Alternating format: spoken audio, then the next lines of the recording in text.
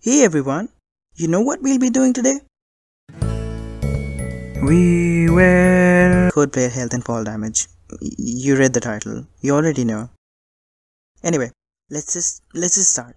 We'll be continuing from the last tutorial with an FPS controller already set up, so we don't have to reinvent the wheel again. Oh, and I forgot to mention in the last video, but in case you're wondering how to run your game in full screen, go to Project Settings, Window, and enable full screen from this option. Alright, in this video we'll cover how to code the player health, add fall damage, and also discuss some important Godot concepts like tweens, autoloads, resources, switching scenes, and maybe more. Okay, let's hurt our player.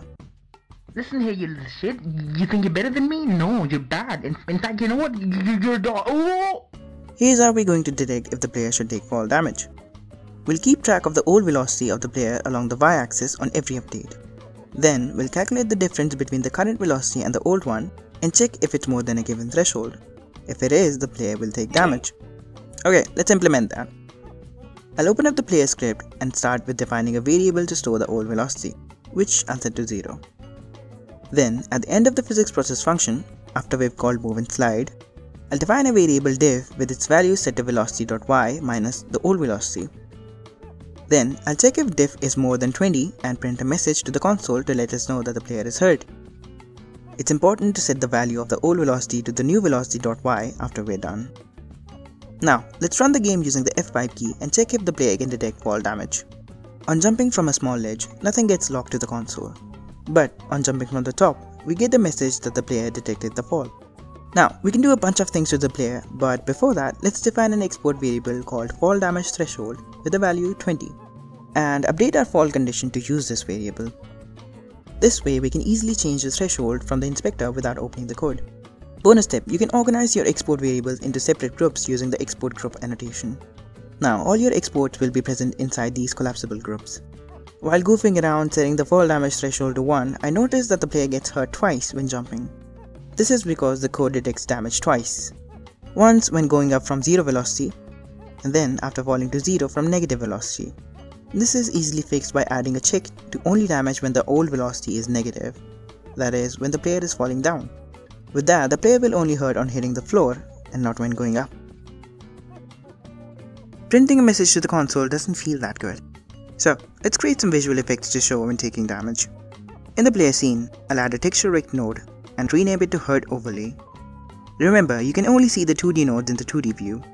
To always keep the texture covering the screen, I'll set its anchor to full rect. Now, I made this simple texture in GIMP and exported it as a PNG. I'll put it inside the player folder and then load it as the texture for the hurt overlay node. If you want to use the same texture for your project, feel free to use mine. I'll post a link to the project in the description. Just note, you might have to copy and paste the link for the time being, since YouTube locked the feature to add links to my video descriptions to protect the community. Thanks YouTube for saving my viewers from learning game dev. Anyway, here's what we're going to do. By default, the overlay would have transparent modulation, which would make it invisible. When the player is hurt, we'll animate the overlay modulation to go from full opaque back to transparent using a tween. Tweens are great for changing properties or values over time, and we'll learn how to use them in just a moment. Back in the player script, I'll create a reference to the hurt overlay by control dragging it from the scene hierarchy. Then, I'll define a variable to store the tween we'll use to animate the modulate property.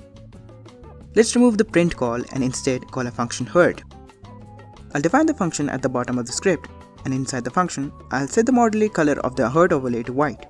Then, I'll check if the tween is already present and kill it. After that, I'll create a new tween and store it in the hurt tween variable. And lastly, I'll call the tween property function of the tween, passing the object whose property we want to change, the name of the property, the final value we want the property to be, and the time we want it to take to change. Now, if everything went well, you should see a painful overlay every time the player takes fall damage. Let's add some game juice to the effect. If you've been following the previous tutorial, you'll have this crouch function in your player script. After calling the hurt function, let's also call the crouch function. Even though it's subtle, every time the player takes fall damage, the player crouches ever so slightly, just like real life. With that, we're done with the fall damage code, although there's no real consequences for the player. Let's hurt him for real this time. I'll start with adding a progress bar node and rename it to health bar. With the node selected, I'll go to the inspector and set the show percentage to false and the value to 100. Then in Layout, Transform, I'll set the size to 550 and the anchors preset to bottom left. You can set it to whichever position you want it to be. Lastly, I'll go to the Theme Overrides, Styles, and set the background to a flat style box with the black color and the foreground to a flat style box with the red color. With that, I'll go to the player script and add a reference to the health bar. Then in the hurt function, I'll pass the parameter damage and decrease the value of the health bar by that damage. Up in the code where we call the hurt function, I'll pass the damage value. Now, you can pass a fixed value if you want, but I want it to be a bit realistic, so I'll pass the amount of velocity that's extra after the threshold. This way, falling from a relatively smaller height won't do as much damage as falling from a much higher height. Even if it seems like we've achieved the objective of this tutorial, we still have a couple more issues to fix. But before that, I need to code a quick scene switcher to demonstrate the issue. Let's create a new scene with an area 3D as a root node. I'll add a collision shape and set it to be a square. It doesn't matter what you set it to really. Next, I'll attach a script to it, and from the inspector, I'll connect the body entered signal to the script. In the function, I'll check if the body is of the class player and call getTree, then change scene to file, passing the path to a demo2 scene, which we'll create in just a minute. But before that, let's quickly hop over to the player script and at the top, define the class name to be player, so the area node detects it. Remember, there are better ways to handle scene switching, but that's out of the scope of this video. Here, I've created a very basic demo2 scene with a static body cube as a floor and an instance of the player scene. After that, I'll instantiate the scene switcher in both the demo scene as well as the demo2, so we can go back to the previous scene. But wait, the code for the scene switcher only goes to the demo2 scene. So, instead of using this hard-coded value, I'll define an export variable to store the file path of a scene. Use it in the change scene call, and set the path to demo2 in the demo scene and to demo in demo2 scene. I've tried to keep the scene switcher code very basic, but if it still doesn't make any sense to you, don't worry, we'll cover it in much depth in a future video. Now, walking into the switchers, they should switch to the other scene, kinda like a portal. But now we can see one major issue. Did you notice it? Here, let me do it one more time. See? Changing the scene resets the player health every time. The reason for that is that every time we call the change scene function, Godot discards the current scene and loads the one that we pass to it. This essentially means that every time we change scene, the player node is a fresh new node totally unrelated to the previous one. Conditions apply. So it makes sense that the player health also goes back to the original. But that's not what we want. To keep data and states consistent across the whole game, Godot has a neat feature called an autoload, also known as a singleton. An autoload is basically a scene or just a script that runs separately to the main scene and remains in the tree regardless of which scene you're running. Now, to solve our problem, we'll create an autoload script to store our game state and use it for keeping persistent info across the scenes. Okay, enough talk. Let's create a GD script and call it GameState. In the script, all I need to do is create a variable state and add a health property to it. Then I'll go to project settings, autoload, and load the GameState script. Set its name to GameState and press the add button. Now the GameState autoload should be accessible from every script throughout the project. Let's go to the player script, and in the hurt function, after changing the value of the health bar, I'll set the GameState.state.health to the health bar's value. When the new player is initialized, we need to set the health bar value to the one stored in the autoload. So I'll go to the ready function and set the health bar's value to the health value stored in the GameState. With that, the player health remains the same after changing the scenes. The code works, sure, but you know, I prefer to follow good coding practices. So let's change up a few things. Setting the value of a variable of another object directly is bad practice. So back in the GameState script, I'll define a getValue function that takes a key, checks if the GameState has the key, and returns the value of the key. Otherwise, it prints an error.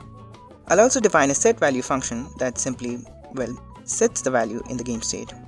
Then I'll go to the player script and change the code to use the functions we just defined.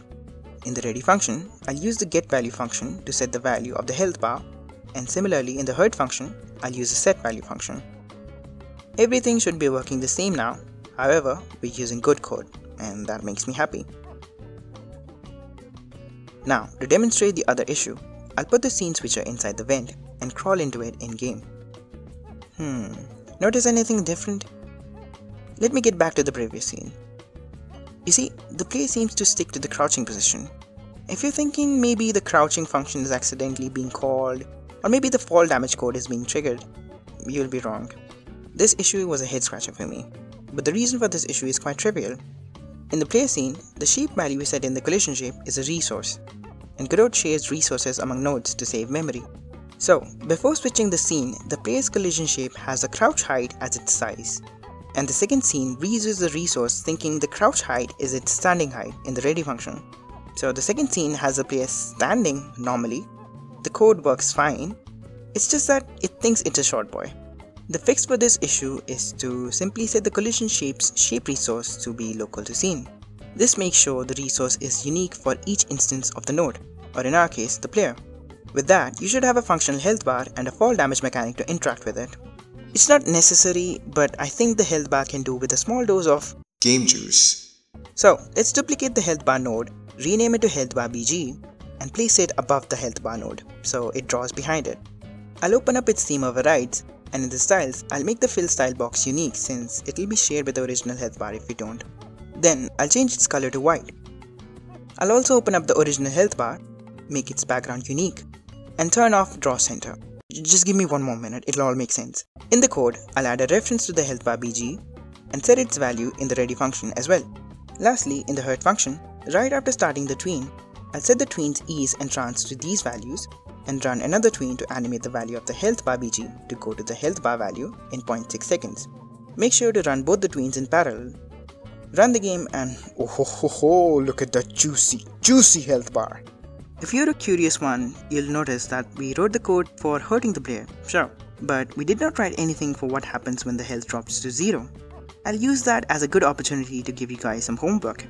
You see, I don't want you to get stuck in a tutorial hell, so from now on, I'll give you an exercise at the end of each tutorial to experiment and figure things out yourself. Trust me, I learned everything the same way. Alright, I want you to add a game over screen to the project.